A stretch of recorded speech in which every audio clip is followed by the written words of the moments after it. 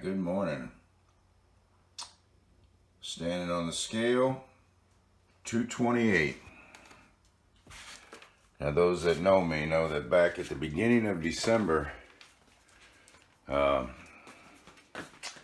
last year I was 250.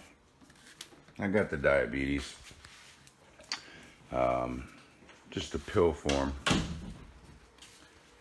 but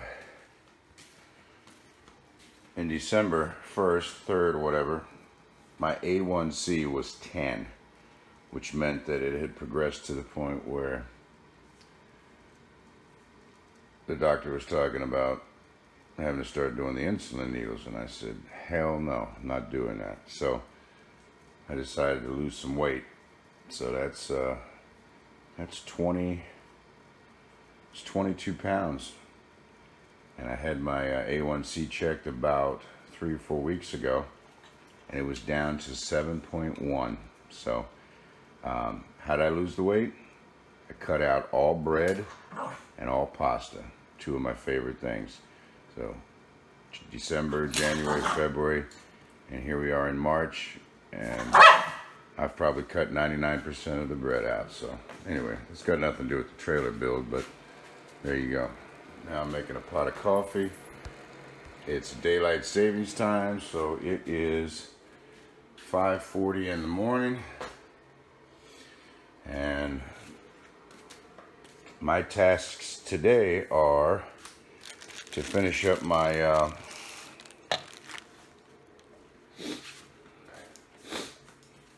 Miss Kitty.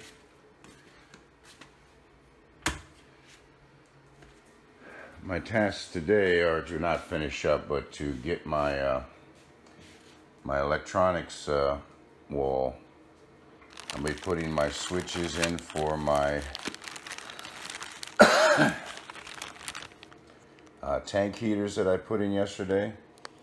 I've got them installed under my fresh tanks. I've got one installed under my gray tank that I did yesterday, and my black tank. And these extra switches on the ends are going to be for the elbows. And I think they are somewhere. Of course, I can't seem to put my finger on them at the moment, but anyway, I think they're out in the trailer maybe. I don't know if they're on the table or not. I don't think so. But anyway,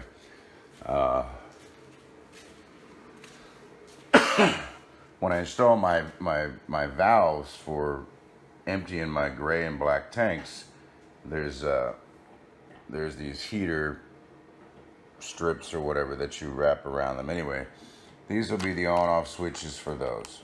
Okay.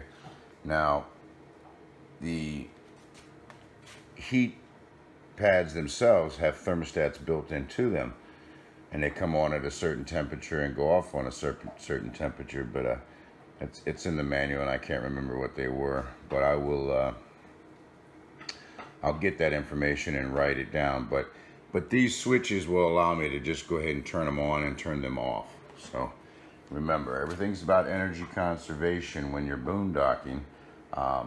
You know, not that if it's 20 below you'd want to turn off your heat pads, but you know, if it's above freezing, and anyway, if you're trying to conserve energy, you need to be able to shut everything off individually. Okay, so that's going to go on my electronics wall by the door there, that box that I built. And this is my hot water, tankless hot water heater control panel. So that'll be mounted there as well. And I've got a switch here for the instructions talked about an on-off switch separate from the one that was on the hot water tankless system, because there's a on-off switch there as well. But they said, you know, an option would be to have another switch to turn it off. But you know, I'm seeing this control panel's got a power.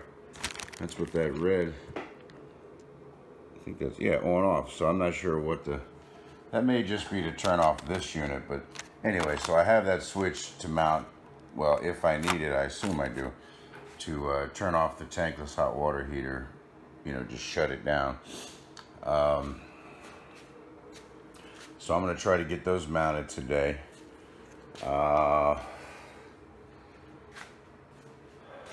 have my LPG monitor out in the trailer. I'm going to be installing that today because I plan to also hook up the propane to the refrigerator, the stove, the tankless hot water heater, and the furnace. So I'm going to try to get those done today too. And I've got a couple of miscellaneous switches that I have to install. This will also go into the on the control wall as well, in the control panel, so that when you first walk in the trailer, you can start turning on some lights if you want. So I'll put that over here as well. And I'm going to try to wire the 110 to the AC. Get that line run. May not hook it up, but I'm gonna get it run anyway. Yesterday I got the outlets, I'm sorry, the wall built for the, hey, there I am, for the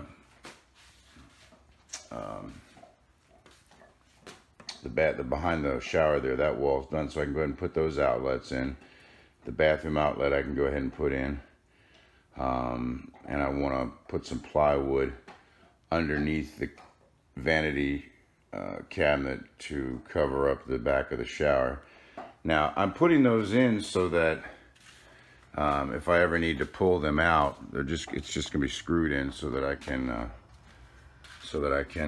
you know, do any work that might need to be done back there. No big deal. I can get to all the pipes and everything. So all right, I'm gonna have me a cup of coffee and I'll be back. All right, put some water in the tanks to test out the pump and the tank monitors. All right, so you can see they go up into this conduit right here, which comes out here and then goes up and into the roof and down to the to where the switch is, and I'll take you up there in a second. What else did I do back here? Okay, I did take a bunch of videos today, but for some fucking reason it didn't save them or whatever. I don't know, something weird. But and I think I got this part where I've got the tank monitors, or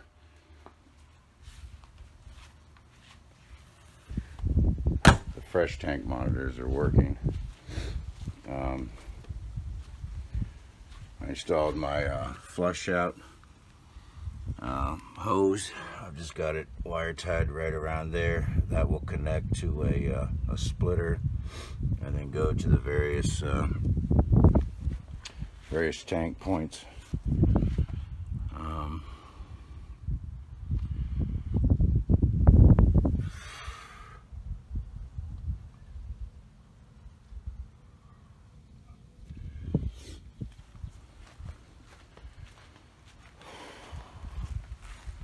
Make this a short video, is try to recap what I did today.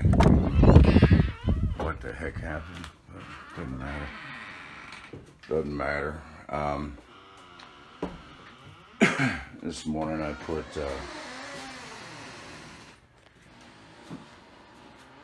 the outlets in for the TV wall on this wall. That wall is ready for a TV mount and to put the tongue and groove on. We're totally 100% on the batteries.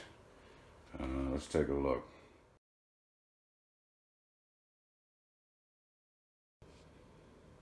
Yep, we're 100% on the batteries. Got a couple of days. I still would like to do that. When you look down in there, you see the drain going down the toilet. And, looks pretty good.